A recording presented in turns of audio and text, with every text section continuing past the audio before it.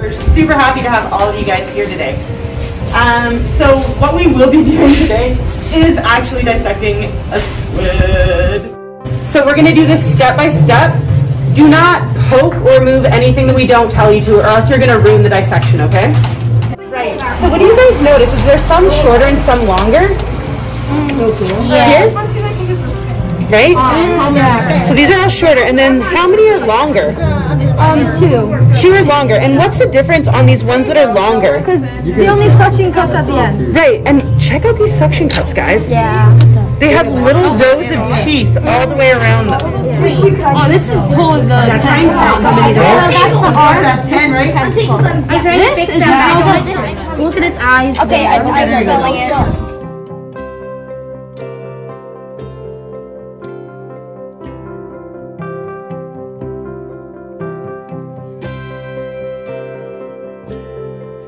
What are these tiny little dots? That's chromatophore. Those are the chromatophores, right? And what do the chromatophores do? They changed its color. They camouflaged it. Yeah, they change its color. You guys did a great job with the arms and the tentacles and the eyes. What were these? The fin. Right, that are going to change the pitch of the squid. Yeah. One thing I want you guys to notice, is it darker or lighter on this side? It's darker on this side and like it's pretty dark, right? Do you guys know the difference between dorsal and ventral? Where is the dorsal fin on like a shark? On the top. Yeah, on the back. So this is its dorsal side, okay? So we're gonna flip it around and we're gonna look at its ventral side. Is it darker or lighter? Lighter. Okay. So sunlight is coming from the top of the ocean, right?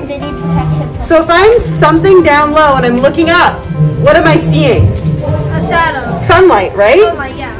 Okay, so we would want to be lighter so we blend in with the sun, right? Yeah. So say I'm a predator looking from top and I'm looking down onto the ocean floor. Is the ocean floor darker or brighter than the sun? It's Darker, right? So why would I want my dorsal side to be darker? Predators wouldn't see me. I would blend in, right? I'm going to show you guys, and then you're going to do it. Is we are going to take out the beak. So, Whoa, I'm sorry. So you guys see right here? Oh, wow. It's this hard structure, and it kind of looks like a parrot beak almost. You see how there's a bunch of flesh around here? That is your buccal mass. Have a look over here, please. So we have our beak, and then we have this long tube attached to the beak. So the beak is like the mouth. What would this long tube? Is it like this? Esophagus. Yes, this is the esophagus. Ask us for help. Do not poke it. Label it right now. That's a heart right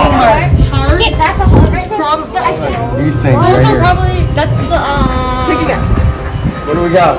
Gills. Nice. Good job. Those are the gills.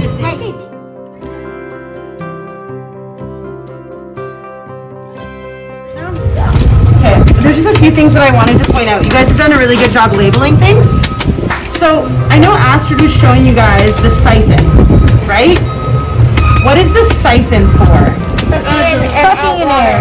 Escaping and catching up. Right, so the siphon is used for jet propulsion. What's gonna happen is a bunch of water is gonna come into this mantle, okay? And the mantle is really muscular, right? So it will squeeze and contract and shoot water out of the siphon. Poof! Okay, does that make sense? So, one thing that we saw that the octopus and the squid both did was ink, right? So the ink also comes out of the siphon, right? And right here we can see, here's the ink sac, right? So the ink sac is right located at the end of the siphon, and the ink will come out of the siphon as well. How many gills do they have? 2. So at the end of each gill, there's a heart. What happens with the bronchial hearts, guys, is what happens at our lungs? Air. We get oxygen, right? And we want oxygen in our blood, yeah? Yeah. So oxygen-rich blood comes here to the bronchial hearts and then gets pumped into the systemic heart and goes to the rest of the squid's body. Now what we're going to do is find the pen. And what was the pen? internal shell. Yeah, so it's what's left of this cephalopod shell is the pen. It's going to be really delicate, and you're going to lift this piece from your mantle very carefully, and you'll see why it's called a pen. It looks like a pen. We are going to pop our ink sac, and we are going to write with this pen. Look at that pen. Be really careful with it, but that's the end of the pen that you're going to write with. Why is there some fire? Don't know how sharp it is. Oh, because we broke it. No.